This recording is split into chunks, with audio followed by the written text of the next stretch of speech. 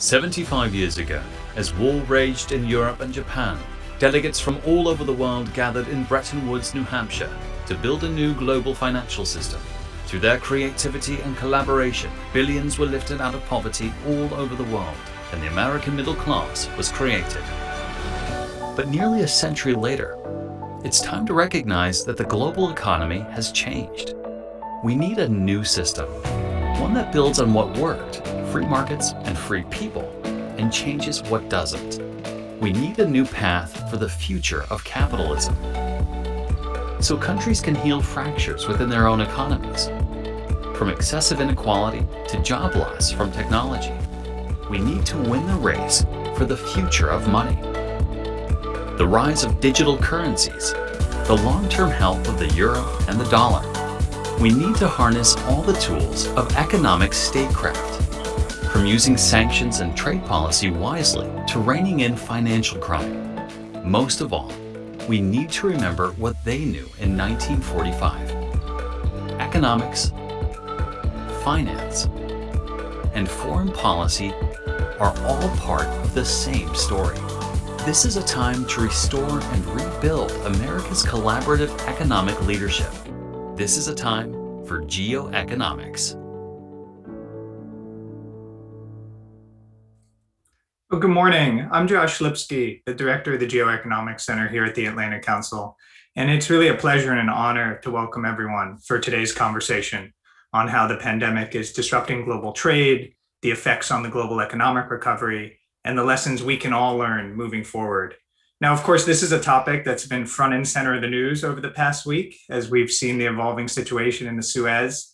And that's rightfully so. Over 13% of world trade flows through the Suez. But it's something we've been focused on at the Atlantic Council long before the current crisis, and really something we've been talking about the entire past year during the course of the pandemic.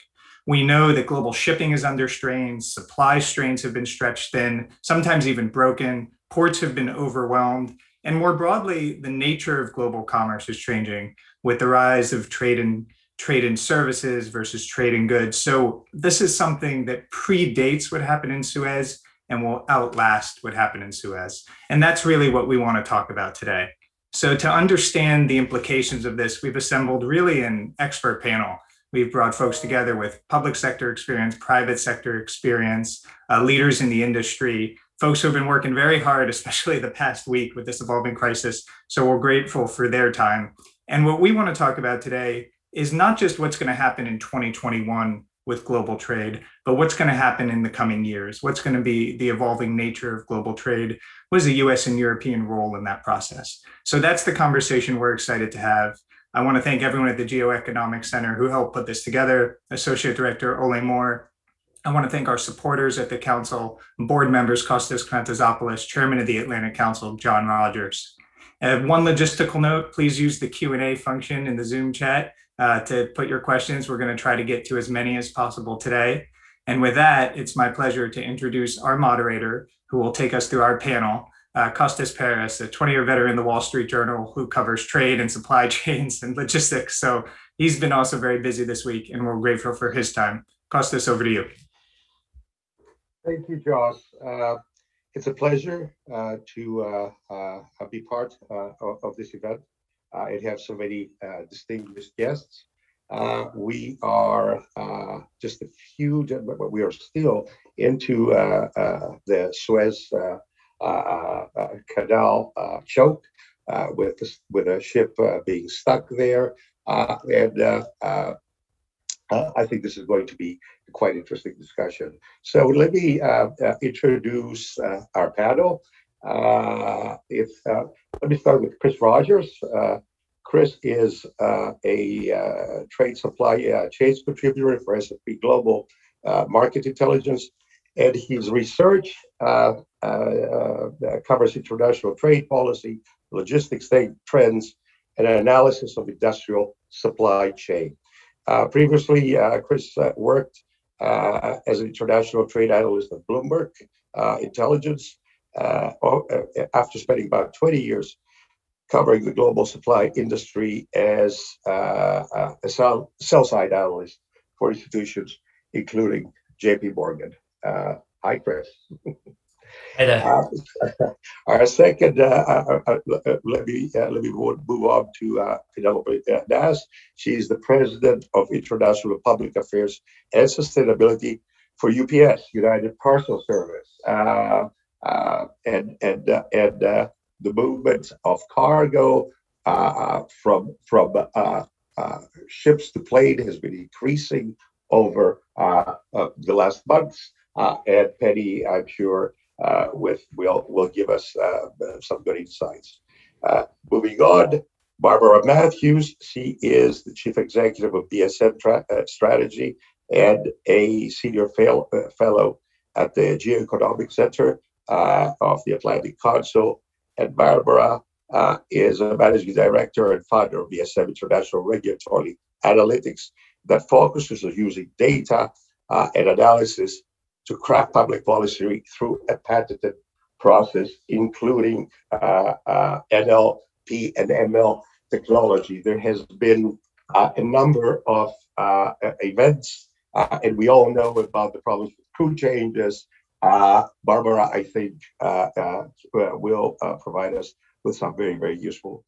Let me start with my first question, which of course has to do with the blockade of the Suez Canal. It's a week before the Evergreen ship was unlodged.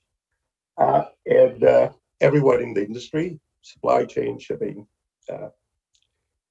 argue that this is going to exacerbate the situation, the situation of congestion issues at ports around the world, and further delay cargo deliveries. As a follow-up, there has been also a lot of thoughts and some criticism about how safe are ultra-large container ships, especially those which are 18,000 containers and more, to transit narrow waterways like the Suez. So maybe Chris, can we, let's start with you. Yeah, sure. Well, firstly, thanks for that, Kostas, and thanks to the Atlantic Council for having us along. So I think when it comes to the Suez blockage specifically, clearly they couldn't have come at a worse time for the global logistics industry. We've shown repeatedly in our research that since August of last year, there's been a significant surge in global trade, largely driven by consumer goods. So it's the stay at home. I have a lovely shiny new monitor in front of me that will have been shipped from China to the United Kingdom.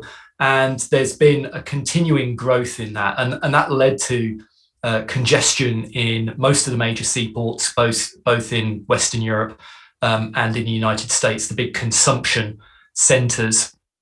At the same time, the ports have been trying to work through that. We end up with this blockage in the Suez Canal. When we think about the markets that will have an effect on, you can split them into three broad areas.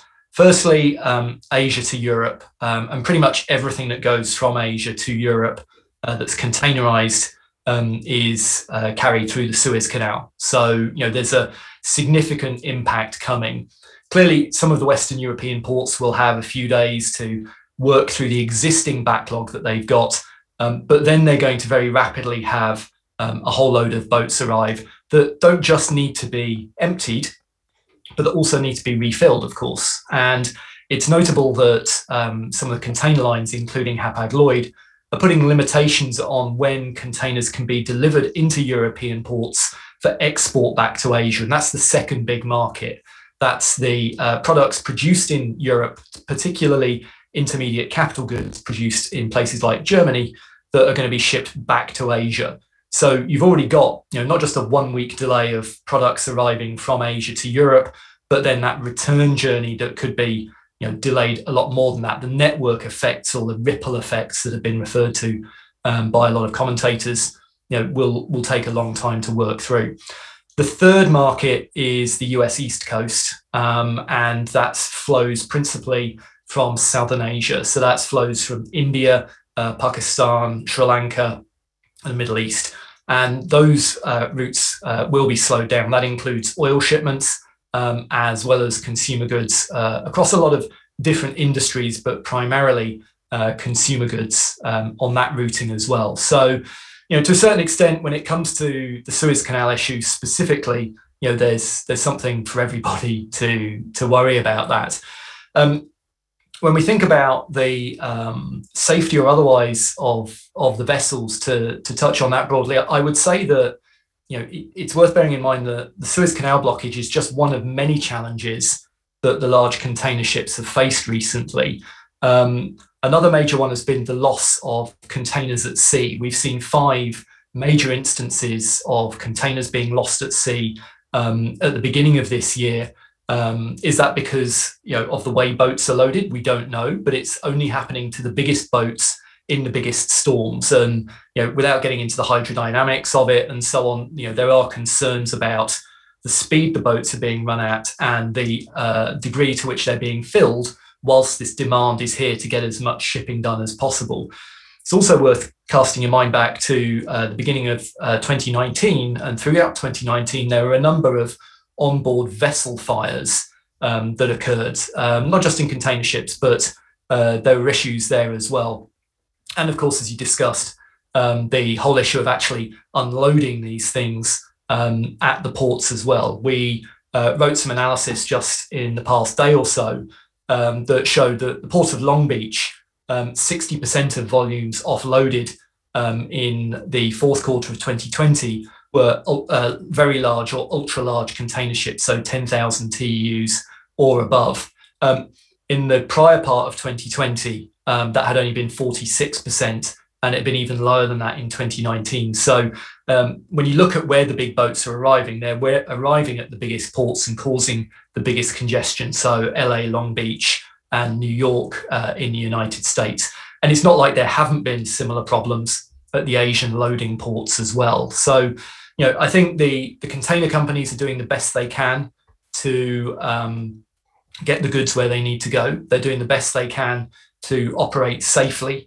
But in the same way that now is a good time for companies to think about how their supply chains are running after the pandemic, it's a good time for the container lines and other shipping companies to think about how they're organizing and running their networks in light of all the challenges that have been faced recently.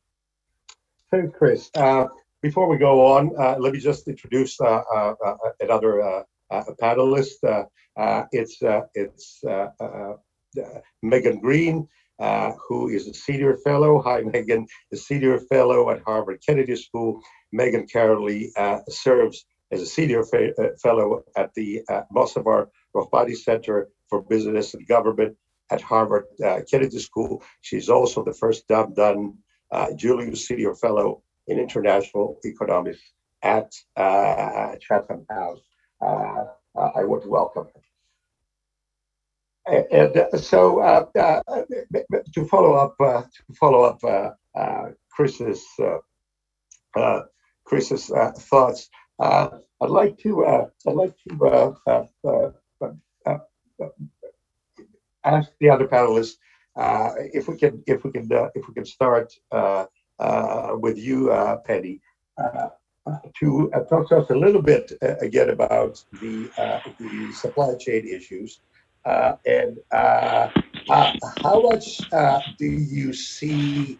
How much cargo do you see moving by air now compared with the past, and how much and what does this mean for the supply chain? What does this mean for freight forwarders and the end consumers that will have to pay the higher transportation air costs?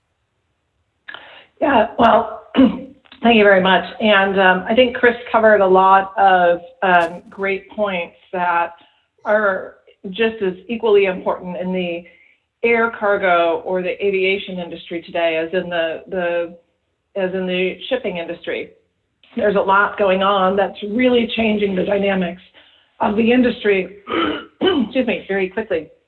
And so, number one, and I think Chris referenced this, was these massive shifts in consumer spending that have taken place, as well as business. I would throw in the business side of that as well. We've just seen massive shifts in the past year and a half in terms of some of the sourcing and shifts.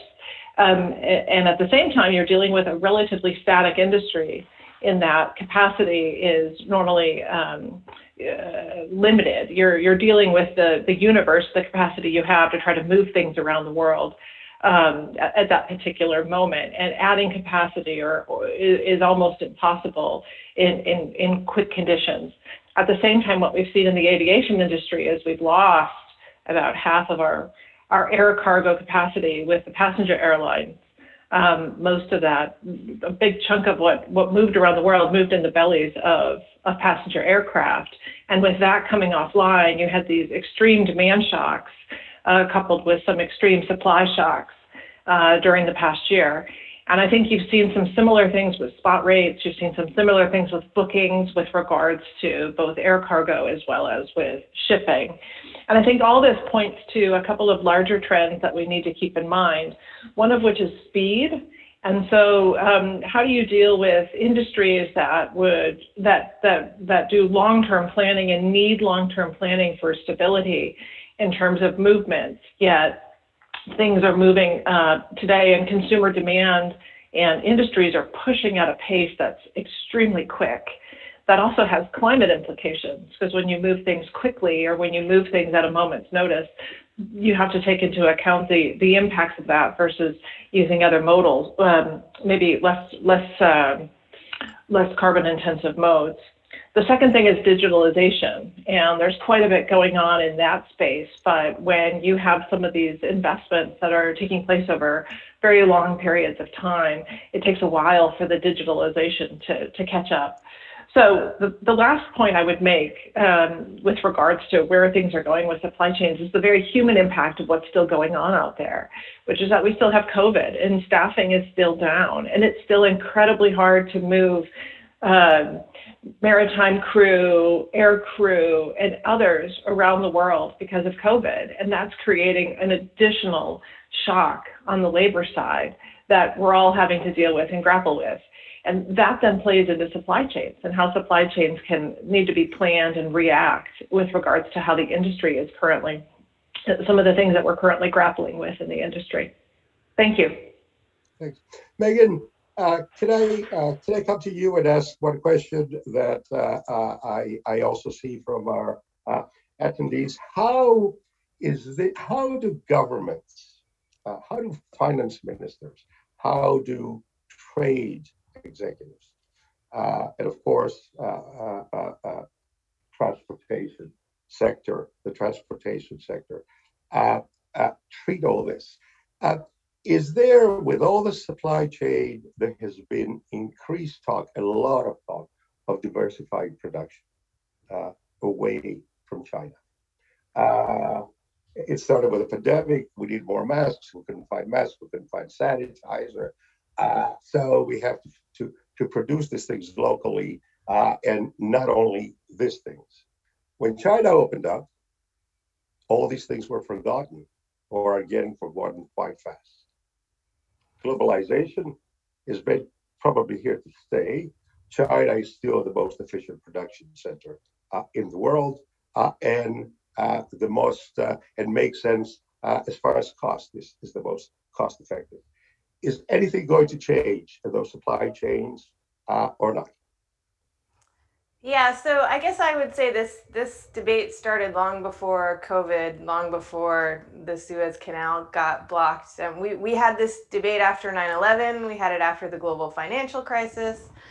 There was a threat with, volcanoes in Iceland, Fukushima melting down, Brexit, Trump. So this is a debate we keep having because there is a balance between efficiency on the one hand and resilience on the other. And so we've now seen that there are real vulnerabilities that come out when you have these kind of choke points that emerge. And there's no way to get rid of the choke points entirely without increasing your costs significantly. So we've seen that globalization started receding long before COVID hit us, but globalization probably is here to stay. And I think the stress really isn't on localization of supply chains necessarily. I think it's on diversity of supply chains. So what we've seen is that we had a much more global supply chain coming into the coronavirus crisis,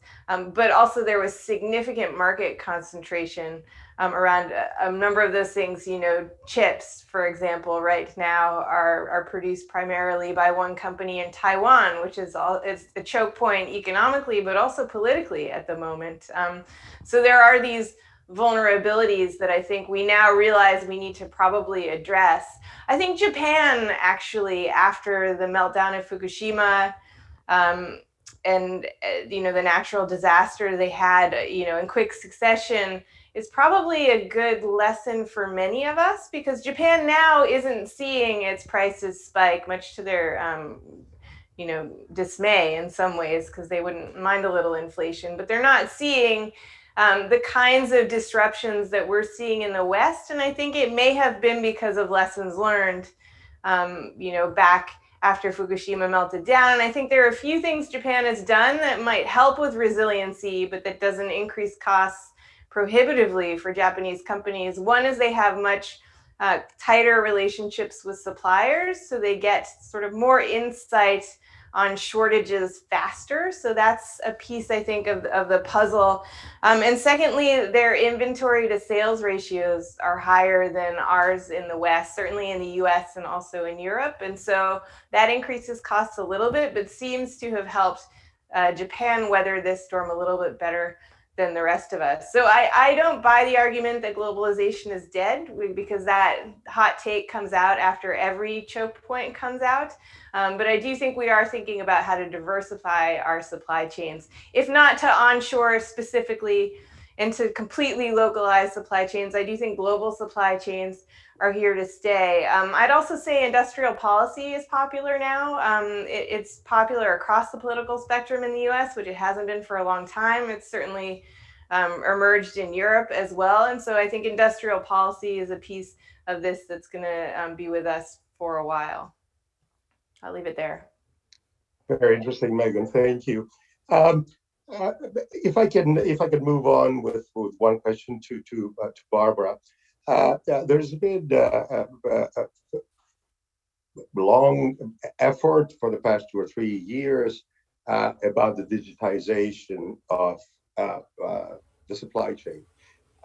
Everything from the idea of open platforms where every party which is participating, whether it's a ship, where it's cargoed, or customs offices, port officials, they have an open platform with a click of a button on their mobile phone or their laptops, and this would certainly move things forward. There would be less custom checks.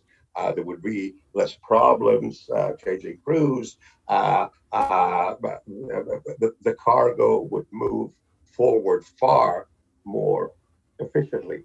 I wanted to ask, Barbara authored a study to that effect last year. And I wanted to, my question would be, how far are we from having this platform, this digitized platform, where everyone can participate, and whether there is issues like trust? I mean, can you put all these things out in the open, right? Do all the participants trust each other? These issues have been raised. Thank you, Kostas, and thank you to the Atlantic Council for hosting this important discussion and for having me participate. Kostas, you're right. The perfection is not attainable, and the race to lower latency and increase efficiencies as well as security in the supply chain transaction system has, like Megan said, on other issues, this predates the pandemic. How close are we? Well, I'm confident Penny could talk about all of the ways that UPS and everyone else in the industry Chris could talk about in the shipping space, much of it already is digitized. Much more will be digitized. The WTO yesterday hosted a session on the use of blockchain, which goes very much to the issue of trust in the sense that one can automate the verification process, the authentication process, and deliver significant operational efficiencies automatically through the technology. And the paper I wrote for the Atlantic Council last year really focused on some easy, pragmatic shifts that work with the grain of existing activity to deliver improvements in the supply chain cost, efficiency, and security. However, there are bigger issues as well. So if you think about the blockchain, if you think about the fact that we live in a distributed age, the diversification of supply chains, the resilience of a supply chain is profoundly distributed. And this can generate significant economic growth for countries around the world, both through FDI and the creation of additional production capacity, and through more efficient trade facilitation, which, by the way, started after the Great Financial Crisis, can increase the nimbleness of shifts in shipping. All of these are very positive developments that tend to get overlooked when some big crisis occurs. And one could think about the vulnerabilities. I prefer to think about the opportunity. So the technology makes it possible to shift on a dime when necessary. It also makes it possible to distribute the economic gains and the economic interrelationships between sovereigns, which is the very foundation of the Bretton Woods system. And as a member of the Bretton Woods Committee, I believe strongly that we are all better off and we all grow better when we engage together in international commerce rather than aim toward autarkic economies that seek to develop everything domestically. That's not efficient and it doesn't generate growth globally. And I think it's very important to think about the interconnections and the positive components of interconnections. The last element of that, which Penny mentioned, which I really think is important to underscore, is the people. So whether you want to think about it as a workplace safety issue or whether you want to think about it as an efficiency issue, the health measures associated with protecting the people that work in the supply chain from the factory to the ports is crucially important to keeping the system functioning as well. And I think a lot of companies have been doing a lot of work on that in the last year. We're far from done, but it is.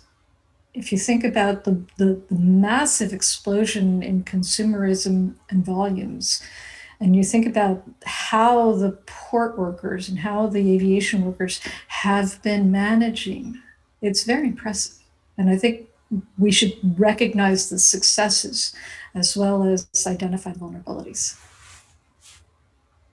Thanks, Barbara. I want to follow up on this. This is going to be my last question before we take questions from our audience.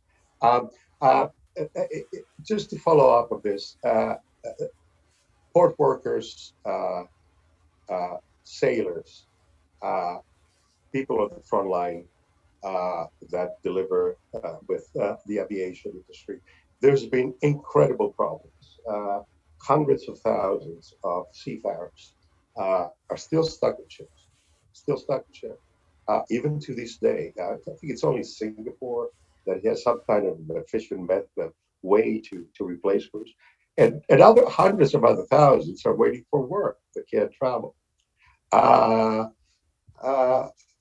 Would digitization help with this issue? I think that we're still far away with it. And what other remedies are there out there to address this? Can I start with Chris on this? Yeah, sure. So will digitization help the plight of sailors and stevedores and so on? The answer is no. It's not. The issue there is government willingness to allow people to travel in time of national or international emergency. The sailors haven't been held up because some computer system didn't know where to send them. It was held up because of countries, governments following their national interest. We're technology optimists here at S&P Global Panjiva, but there's some things that just can't be done. For example, we're concerned about the single user threat scenario for blockchain. It's a secure ledger, but the users are not secure, for example. A dispatch system for sailors can help improve things, but it doesn't change the fact that at some stage, somebody's got to steer a boat and somebody's got to lift a box. And governments together have got to do better. I think it's incumbent on the International Maritime Organization and the other multilaterals to make sure that we learn the lessons and frankly put, just do it better next time. Where technology can help, and this isn't digitization, where technology can help is through automation. That's automation of ports, which I know is deeply unpopular with unions, as you would expect. It's not without its risks. We've seen the new software system at Felixstowe cause significant trouble with operating that port. But automation is an area. Autonomous ships, whilst you wouldn't necessarily want an 18,000 TEU container ship to be running at sea without anybody on board, I think for shorter haul feeder routes, it's certainly possible. And for onward distribution, it's certainly possible as well. I know a lot of the freight forwarding firms and the 3PLs like UPS are pursuing these technologies as well to reduce the human risk inherent in the logistics industry. And of course, it's a good efficiency measure as well. Megan, how serious do government, financial institutions, banks,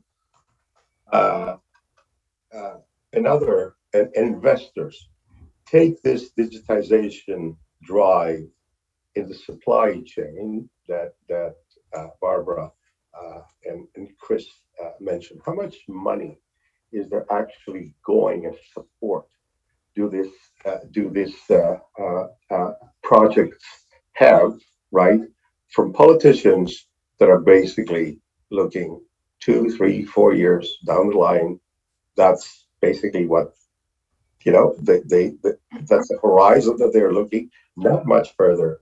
While this digitization drive, especially for the supply chain, is expensive and it's going to take years. It's going to be an ongoing process, right? Yeah, that's right. I mean, I think the digitization certainly helps both efficiency and resiliency.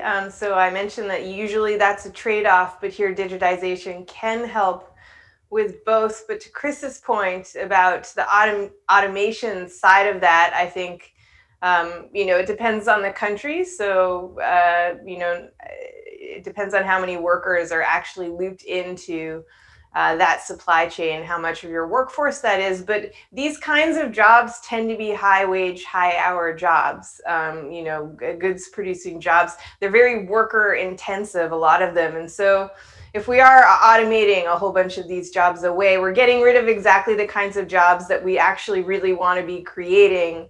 In an era when we are mostly creating services producing jobs, because of course we mostly consume services these days, and services producing jobs tend to be really low hour, low wage jobs. So this feeds into a much bigger problem in the developed world, at least about our labor force and what kind of jobs we're creating. And this is a good example of the kinds of jobs we want to have, and we're automating them all away.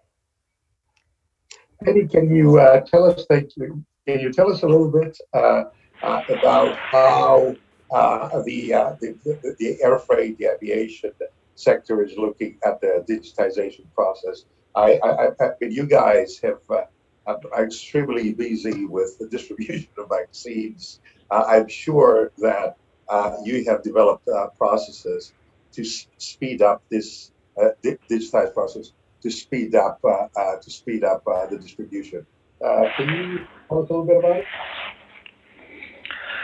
Sure. So if I could, though, I'd like to start with the people, because I think, as Barbara rightly noted, we have had phenomenal dedication by our pilots for the past year, and many, many others of our frontline workers. But for today's purposes, I want to just talk about our pilots, which, in the sense that when you think about goods moving around the world, it's people also moving.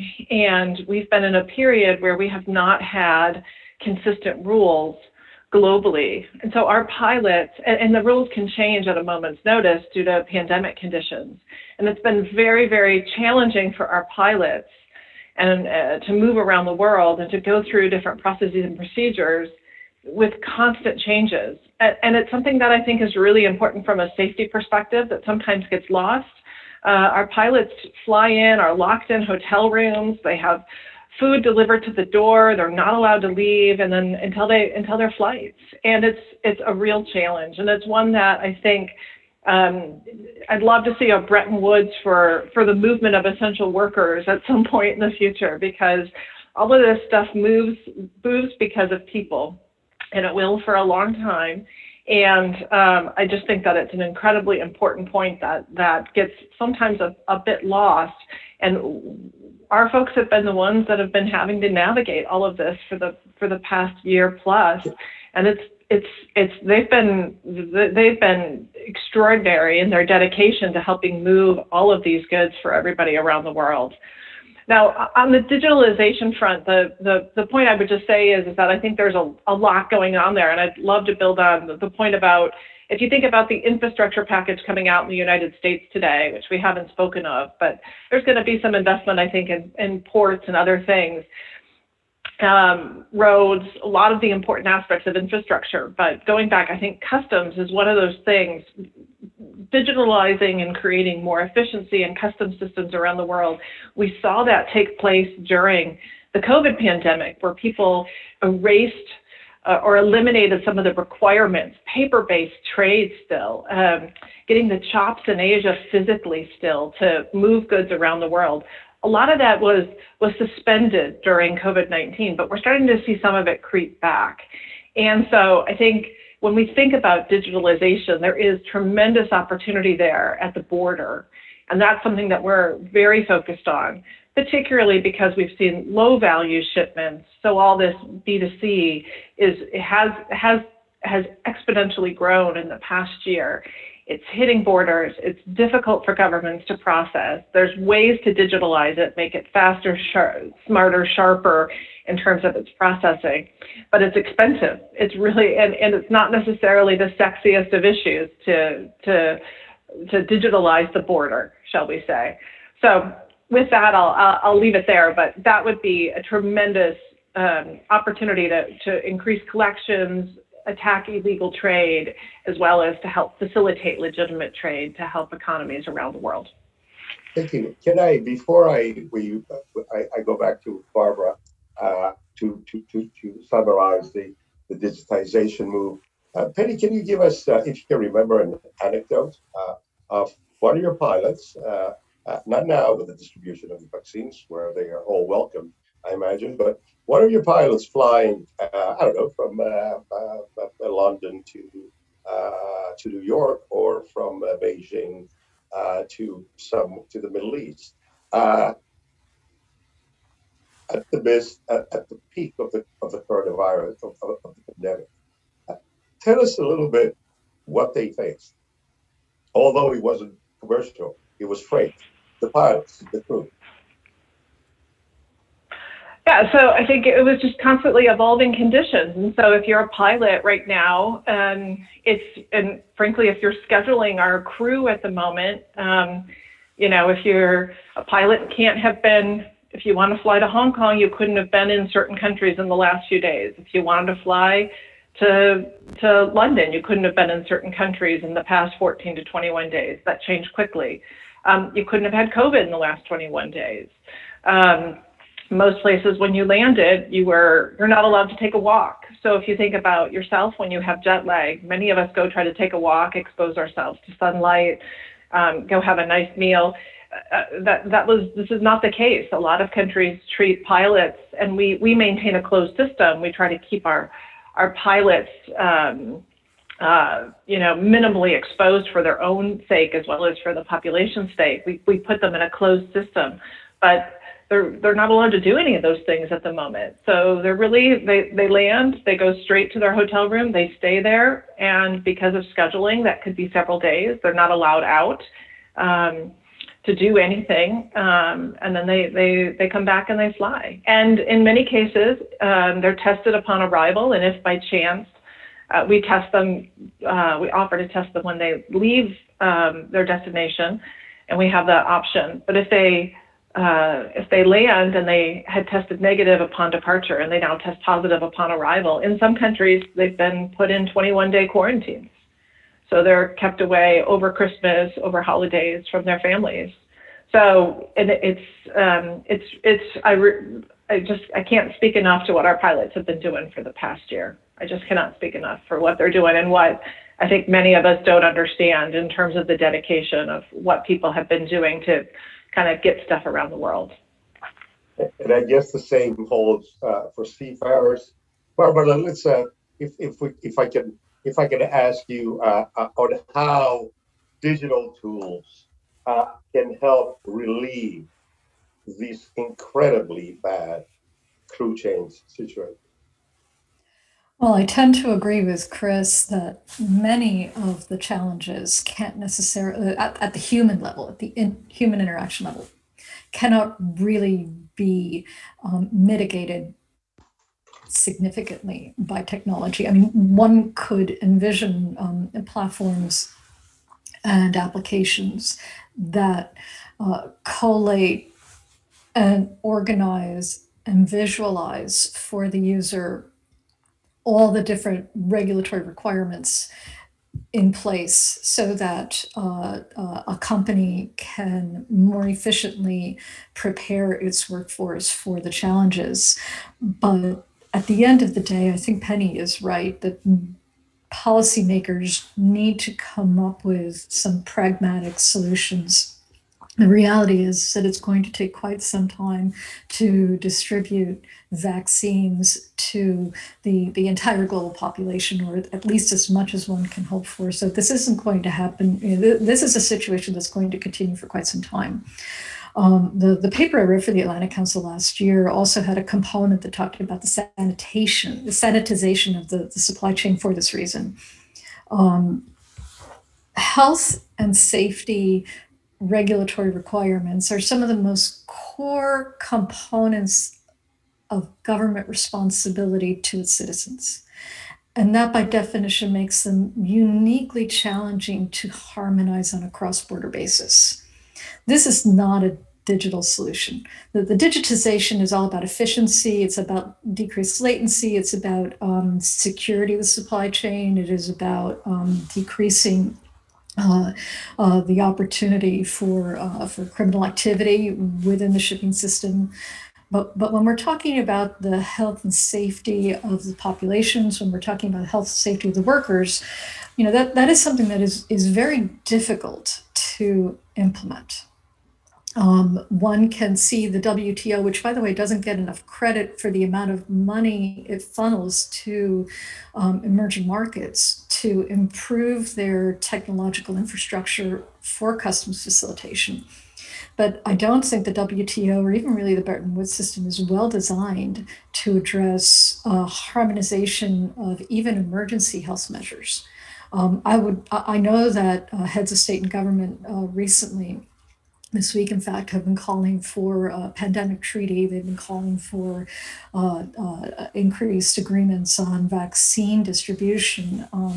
I think that in a universe where we are clearly making the decision to keep the global economy open, and our citizens and our consumers are all keeping economies functioning by purchasing products, it strikes me that engaging in some kind of productive, pragmatic framework for standards related to cross-border travel, at least for essential workers in the supply chain, is eminently sensible. But I am not aware that any of such discussions are currently underway. Okay, thank you. Thanks. Let me move on to some of the questions that we have from our audience. The shipping industry and the logistics chains are highly leveraged enterprises that have benefited from lower rates and the availability of capital. If they're not able to react fast on this, they could contribute to an inflation shock, right, from the supply side, that would naturally result in much higher funding costs and hurt the industry.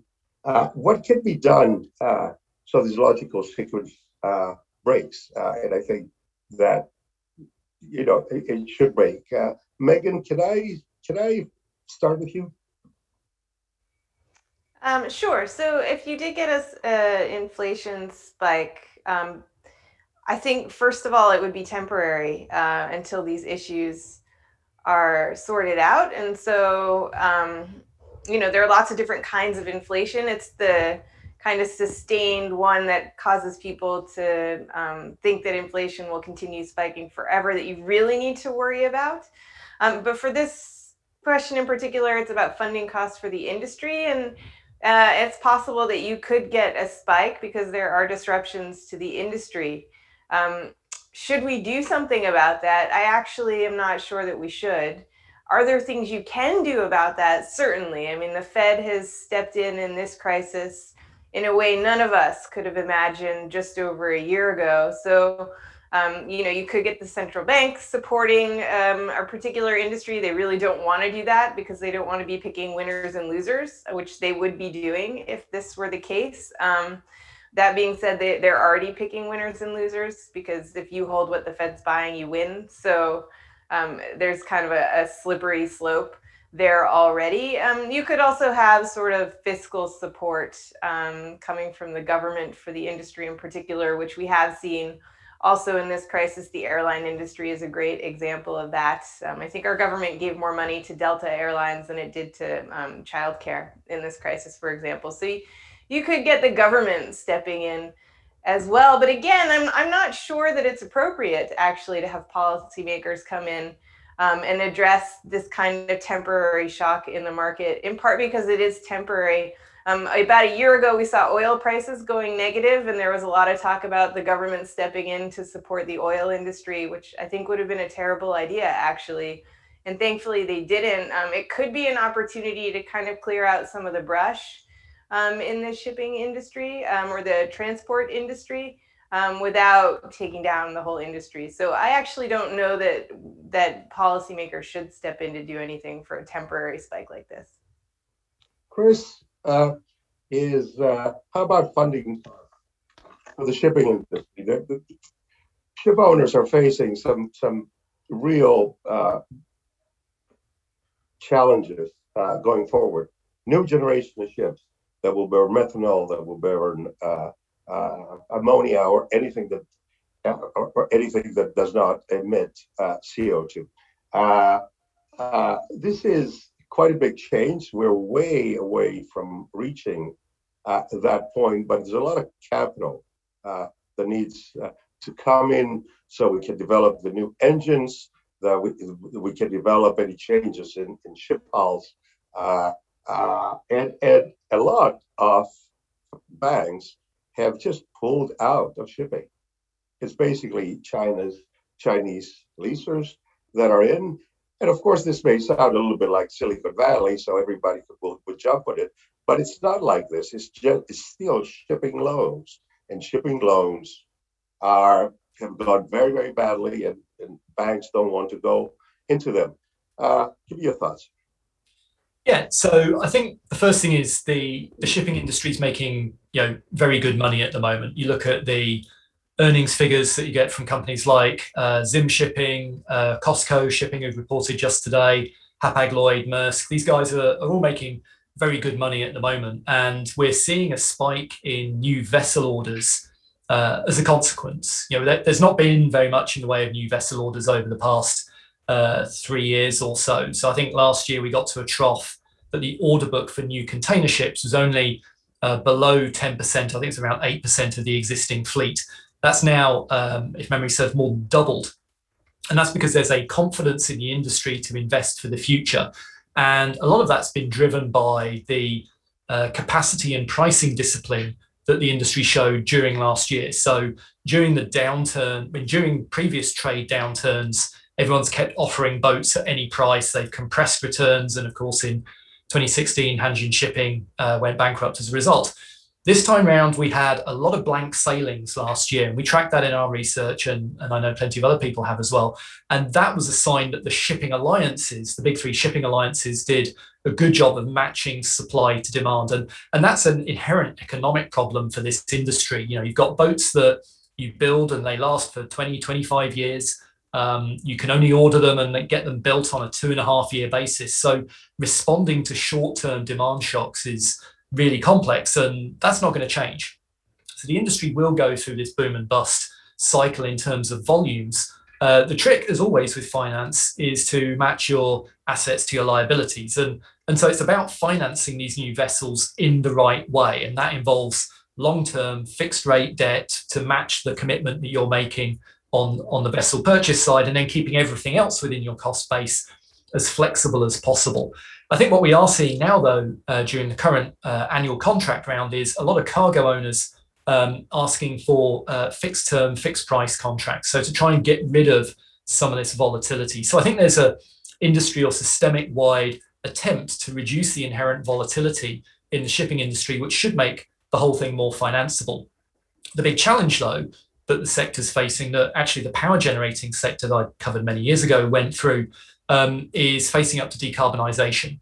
And certainly Maersk have said, look, we're trying to make decisions on a 20-25-year basis now when we don't know which fuels we're going to be required to use. Are we going to have to just use, as you mentioned, things like methanol or ammonia, and go carbon neutral there at the tailpipe, as it were, or the stovepipe, as it were?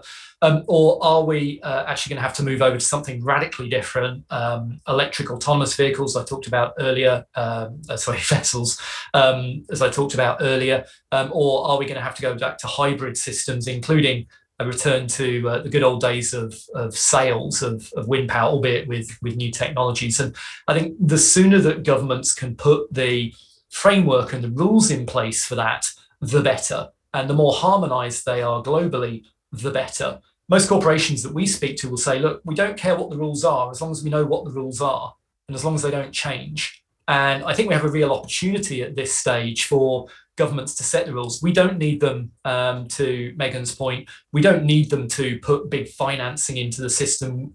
We don't need big loan backstops. We do need them to support original technology investments. That's what government does well, is broad spread funding for research and development and education in the field. It could also help if there was some money from the Biden administration's infrastructure plan for ports, particularly to adapt to some of these new technologies. But clear rules, clearly set and stuck to, are what the industry needs to ensure you get the right financing for the right vessels for the next 25 years. Okay, thank you. We are coming close to closing the event, so let me put another question for all of you. It comes from Willem Janis, who's a professor at Fordham Law School. He's raised an interesting question about inflation and sourcing. What he says is, would the trade-off of higher inflation be worth it through higher wages and benefits and perhaps more social stability by insourcing and deglobalizing supply chains and producing more in the U.S. As it would support more U.S. interests and give more American more Americans work. Of course, this is just from one part of the world, but I guess the question stands for every country that is looking or envisages to deglobalize supply chains. Can I start with Penny of this?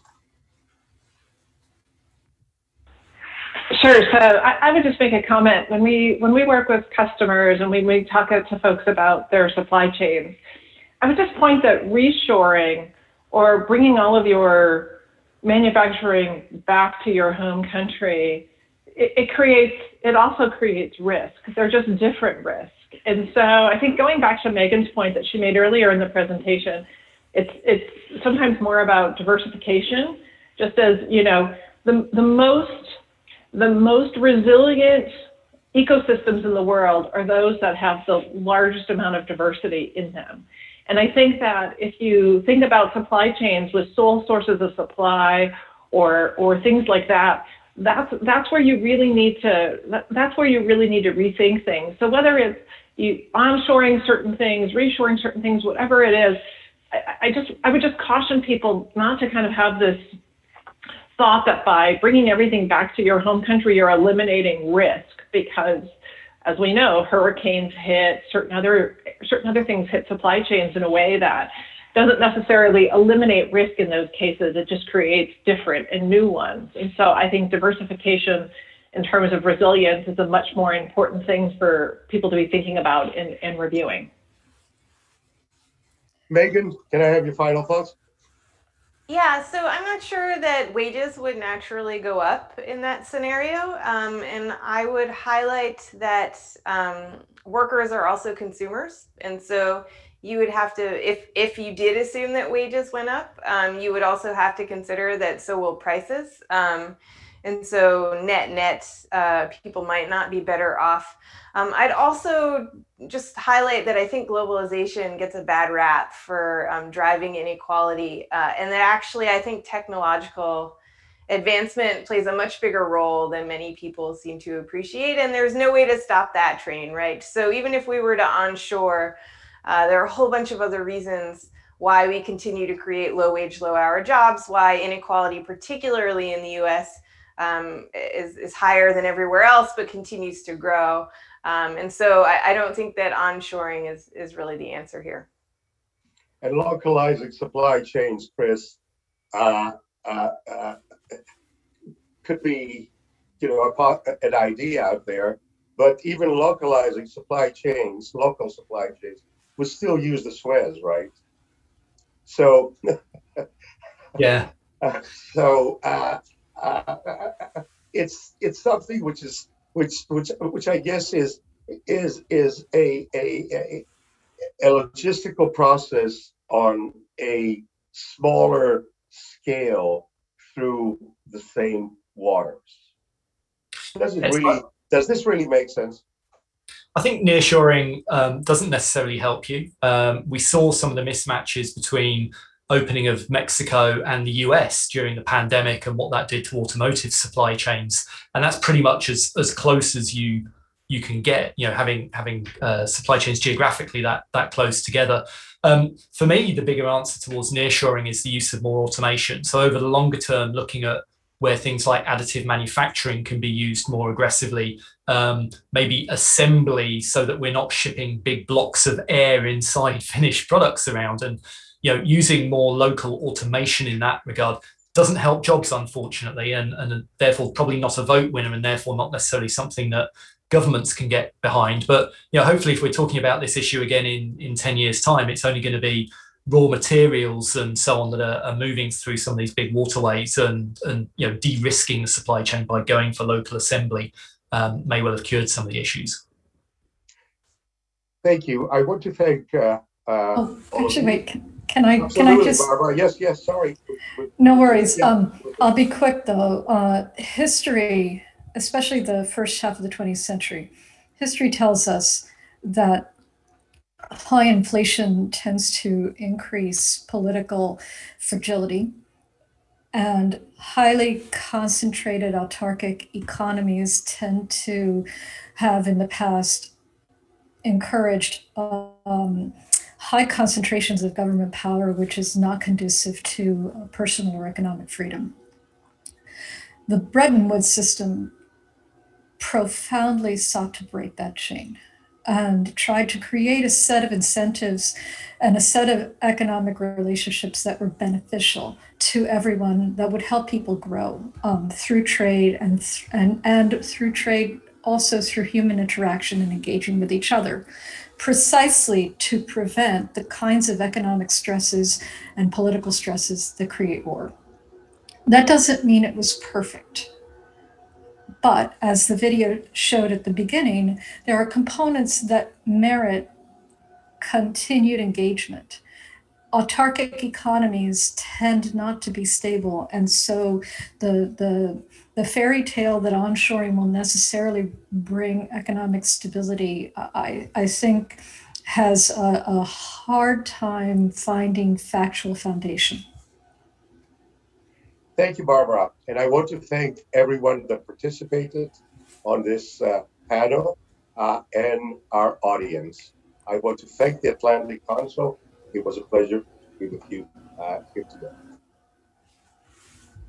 Also, thank you so much. And I just want to thank everyone on this panel. Penny, Megan, Barbara, Chris, there's such a wide-ranging and important conversation to have at this moment. As you know, we planned this before the Suez situation, but I think it just brought all these issues into dramatic relief. And I want to end with something Penny said about a Bretton Woods for essential workers. One thing Suez reminded the world is that the global economy moves because of people, and that's fragile, and that can be delicate, and that can be upset, and it affects everyone. And so these are issues we are going to continue to work on here at the Atlantic Council, the GeoEconomics Center. Next week, we've talked a lot about Bretton Woods today, so next week is, of course, IMF World Bank spring meetings. We have a lot of events. You can sign up for them. We're dropping the link in our chat. And following that, we have a major event comparing US and EU economic response to the crisis. So please stay with us at the Atlantic Council, and thank you everyone for joining today.